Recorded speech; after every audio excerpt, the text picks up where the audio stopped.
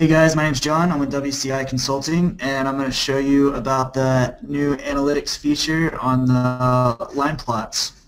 So once you have a line plot already set up, go ahead and click on it, and then in the visualization field you'll see this magnifying glass for analytics. Go ahead and click on that.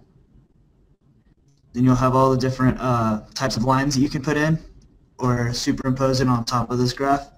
Let's say we're interested in a trend line. And for a trend line, you're going to need at least 2 years worth of data for Power BI. Go ahead and add that. And it looks like there's a downward trend. That's probably because we're still in 2016. So let's go ahead and filter that out. So dispatch date, year.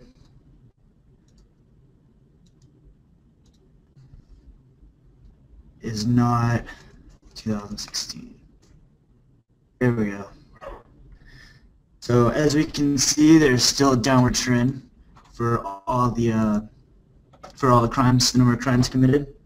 We can even click on different types of crimes and see if those have been decreasing as well.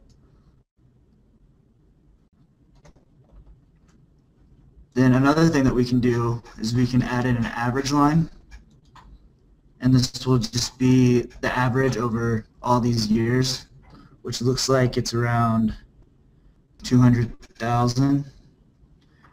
And then if we wanted to, we could add a min and a max line as well, or you could even specify a percentile line.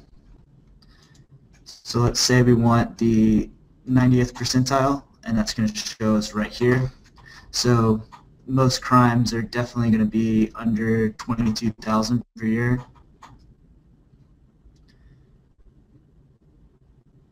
And then you can put the data labels on them, which will make it easier instead of guessing.